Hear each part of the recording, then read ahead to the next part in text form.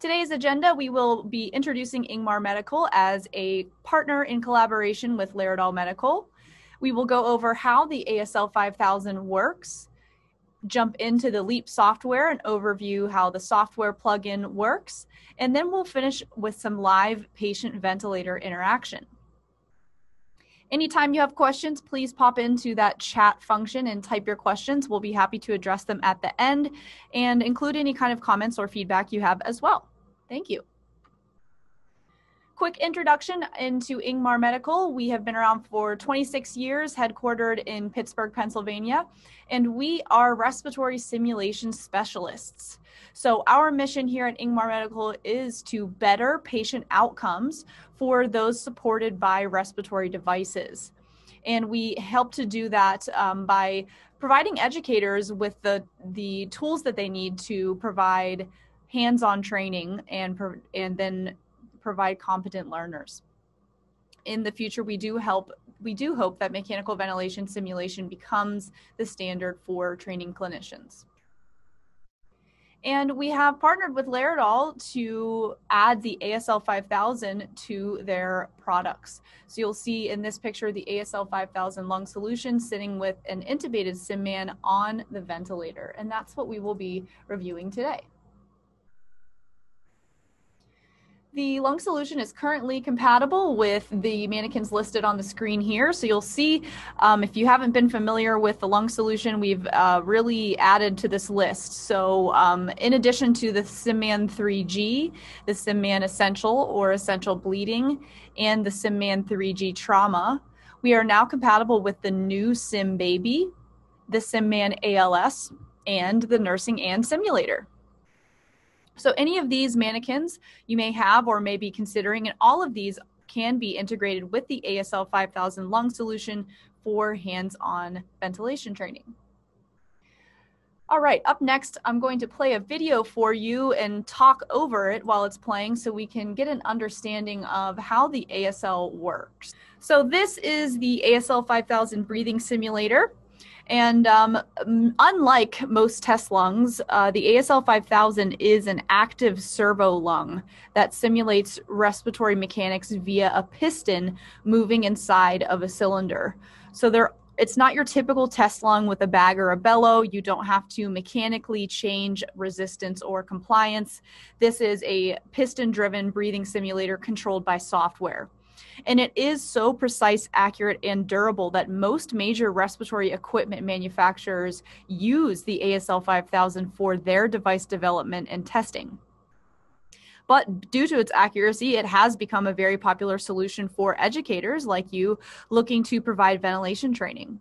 So now educators can use their own real ventilators with the ASL 5000 and simulate interactions indistinguishable from a real patient.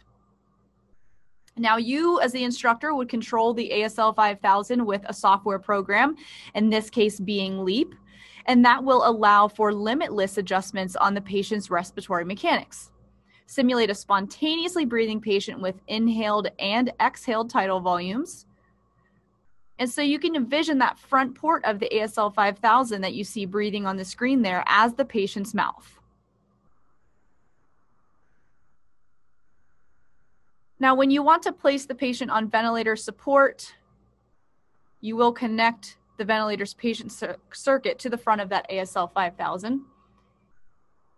The instructor here is now controlling the ASL 5000 via the software, in this case LEAP, and they also control the vital signs that are displayed to the learner on the patient monitor.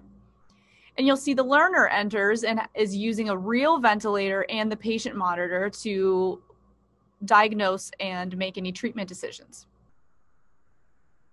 Now we connect to the ventilator to the ASL 5000 directly on that front port is one way to do it. And now the ventilator is supporting our patient, and the patient, the ASL 5000, is providing those inhaled and exhaled tidal volumes to the ventilator. And you'll see that that airflow there is bidirectional. And then when you want to integrate a compatible mannequin, such as a SimMan 3G, a SimBaby, SimMan ALS, Nursing Ann, this you can add it into this system to add haptics and create a more comprehensive learning environment. And you use this exactly as we spoke about before. So the patient's breaths are routed from the ASL 5000 through a circuit connected to the mannequin, through the mannequin, and out of the mannequin's mouth. So you'll see the mannequin is breathing on room air there, and he's taking in the tidal volumes and exhaling them out. So if you put your hand over the mannequin's mouth with a spontaneously breathing patient running, you will be able to feel those exhaled tidal volumes. Then intubate the mannequin and connect your ventilator circuit to the mannequin's ET tube. And you can see that airflow is bidirectional once again between the ASL 5000 and the ventilator. A couple more points about the ASL. It accommodates the full scope of ventilation devices. So nasal cannula to non-rebreather, BiPAP, CPAP, bag valve mask, and of course, mechanical ventilation. And we've discussed all of the compatible mannequins as well. So hopefully that video gave you a good look at how the ASL works and integrates with the ASL 5000 or with the compatible mannequin. So what I was showing you was the ASL 5000 lung solution plugin as part of the LEAP software. And when you open up your windows here, you can see I now have access to 6 new windows. And these come with the ASL 5000 plugin. And I also have a layout here that's called IngMar Default, and that's what I have loaded right now. It just helps me be able to see all of my ASL windows and bring them to the forefront. But as you're familiar with the LEAP software, you are able to arrange those windows and drag and drop them as you would please. So right now, I'm going to show you the quick choice menu, which is just a patient library in a carousel, really. So you bring the patient condition you'd like to the front and hit apply, and you will see my pressures, flows, and volumes here reflected on my ASL monitor. So the ASL monitor is a great tool for you as the instructor to reference during the simulation. It's not something really meant for the learner to see, but it should be similar to what you're seeing on your ventilator. But you'll also get to see your patient's muscle pressure here, which is not typically seen. So this is really helpful to have as the instructor so you can see what's going on with your patient's mechanics during the simulation. And I'll be referring to this a lot. So as the scenario progresses or as I make changes to the lung model, you'll see the changes reflected here in this ASL monitor. So just keep an eye on that. So let me bring the other patient conditions here to the forefront. I am connected with a SimMan 3G right now. So I have the adult options, which are asthma, ARDS, COPD, and interstitial lung disease. If I was connected to the SimBaby, I would actually have a normal, healthy baby, as well as options to do RSV, respiratory sinusitis virus, and BPD, bronchopulmonary dysplasia. So those would be my patient options within my carousel if I was connected to the SimBaby. So I'm going to pull up ARDS and hit apply, and you'll see my waveforms change here, my pressure, flow, and volume waveforms of the patient to a mild ARDS. And at any time, I can begin making changes to my patient. So I can adjust my lung parameters, being my resistance and compliance. And it's as easy as dragging and dropping a tool, and you'll see the changes happen in my ASL monitor. And ideally, as the instructor, now you would be running this with your ventilator and trying to get the interaction that you would like to see on the ventilator. So it's a little back and forth between adjusting the patient and adjusting the ventilator settings. But you have the widest range of resistance and compliance to use. And again, that is 8 to 150 centimeters per liter per second for our resistance. And for our compliance, you have anywhere from 0.5 to 250 milliliters per centimeter of water. Lastly, here is the breath effort control. So we do have the option to adjust how hard our patient is working to breathe, or our muscle pressure, and how fast they're breathing breaths per minute. And you'll see my waveforms change there as I adjusted. So for my muscle pressure, I'm able to select anywhere from 0, which would be a passive patient, all the way to negative 100 centimeters of water. And again, muscle pressure can be thought of as the work of breathing. How hard is my patient working to take a breath? And rate, breaths per minute. So anywhere from 0 to 100 breaths per minute here. We do have some advanced options, but we will leave that for a more customized session for anyone who would like to see it.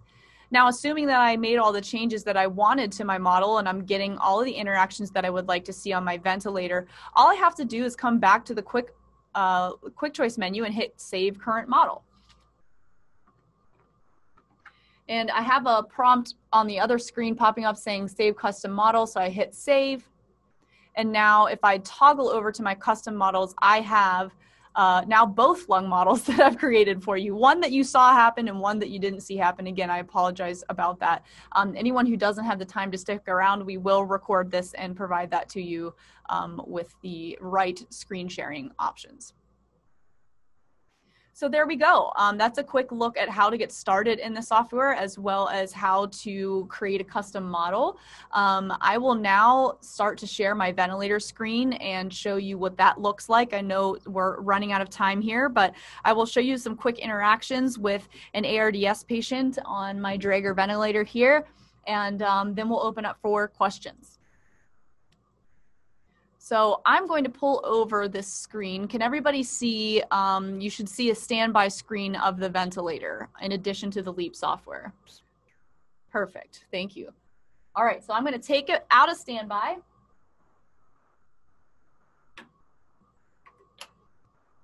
And right now we are running, again, a mild ARDS patient in volume control. And my tidal volume is set to 400. All right, so I just applied my ARDS mild model from the patient library. And just to let you know what the patient mechanics are for that, a mild ARDS has a resistance of 21, a compliance of 40, a muscle pressure of 7, and a rate of 25. So you'll see I am in volume control on the Draeger vent here, and my tidal volume is set to 400. And with that tidal volume, I'm getting peak inspiratory pressures of around 22. We have the set rate of 12, and my patient is actually breathing at a rate of 25. We can take a look at our waveforms here. You can see a little bit of air trapping there, but not too much. Now, what I'm going to do is increase it from mild to moderate. So just using that severity slider bar, I can very easily make changes to my lung model. And you'll see the changes here happen on the ventilator. So now my peak inspiratory pressures at that same tidal volume are hovering around 29. You can see the difference in the waveforms here. And to just show you one last part, I am going to bump that up to a severe ARDS patient. You'll see the waveforms here in the ASL monitor looking pretty similar to what we see on the vent. And now you'll see my peak inspiratory pressures are up to a dangerous 40. So this was just a quick and dirty interaction of showing you how you can use the LEAP software to throw a custom model on or use one of our existing models and see the changes on the ventilator. This is a great exercise to do with your learners, even in a Zoom environment, if you have access to a ventilator in an ASL 5000, just to show the interactions here. But if you do want to take a look at how you can run more structured scenario simulations, for example, you know, a patient condition that changes over time and the learner has to, you know, take a course of, you know, a path to figure out how to resolve the patient's problems. We can absolutely show you that. So I'm going to pull up my slides here.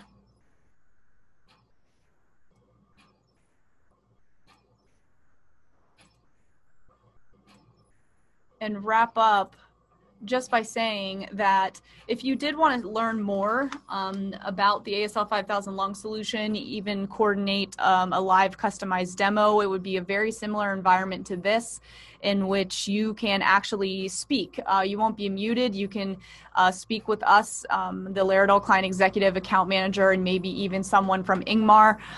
We can show you some live ventilator interactions. We can discuss how you can use themes for really structured scenario simulations. And if you wanted to see one of those on your own, you can head to ingmarmed.com/support. And we have a webinars tab there that is perfect for all of our lung solution webinars. And you'll be able to see, we only have webinars there that are the fully structured simulations using a patient condition that changes over time and uses themes to integrate with the ASL 5000. So at this point, I will say thank you so much for joining me, and I apologize for sharing the wrong part of my screen for way too long. Anyone who wants the cut down recorded version, we will absolutely provide that as long as you are registered. So if you're here, you will absolutely get it. And at this point, I will open up to some questions. Okay, so we have a question that says, can we use the real ASL 5000 in the LEAP software without using a real simulator? And what I assume you mean by that is, can you use the ventilator connected directly to the ASL 5000 without the compatible mannequin involved? And the answer is yes. So if you remember in the video that we played in the beginning, we connected the ventilator patient circuit directly to the front port of the ASL 5000 with no mannequin in between. And that is absolutely a way for you to demonstrate those realistic patient ventilator interactions, no mannequin necessary in between. So you can absolutely do that. Next question, is the ASL also compatible with non-invasive ventilation such as BiPAP machines? It absolutely is. Great question. So any mode of ventilation, any ventilator, so a non-invasive ventilation, a nasal cannula, BiPAP, CBAP, it is compatible with it all, and it is accurate, yes. There's some questions about what ventilator I would suggest, or if there is a preferred ventilator. Honestly, there isn't. The greatest thing about this tool is it is indistinguishable from a real patient. So the ventilator, any ventilator that you have or may be getting, is going to be compatible with the ASL 5000. So you don't have to worry about what equipment you already have or what equipment you're going to get. The ASL is compatible with any real ventilator and any mode of ventilation. Does the mannequin have chest rise that coordinates with the ventilation? That is yes. So the ASL 5000 breaths are linked up with the chest rise of the mannequin. If anyone has an ASL 5000 and needs assistance, it looks like John may have a question, please contact support@ingmarmed.com. As far as training on APRV and using high pressures and volumes, absolutely. So any mode of ventilation is compatible. You won't have to worry about running out of room with pressures or volumes. The ASL is 2.7 liters, so you won't have to worry about using anything like PEEP over 20 centimeters of water, for example. Okay, I see all the contact me's coming in. So thanks so much, guys. I will take all of the questions that I did not answer offline, and anyone who types in contact me in the chat, I will absolutely send you over to a product specialist for more information. Thanks again so much for your time today.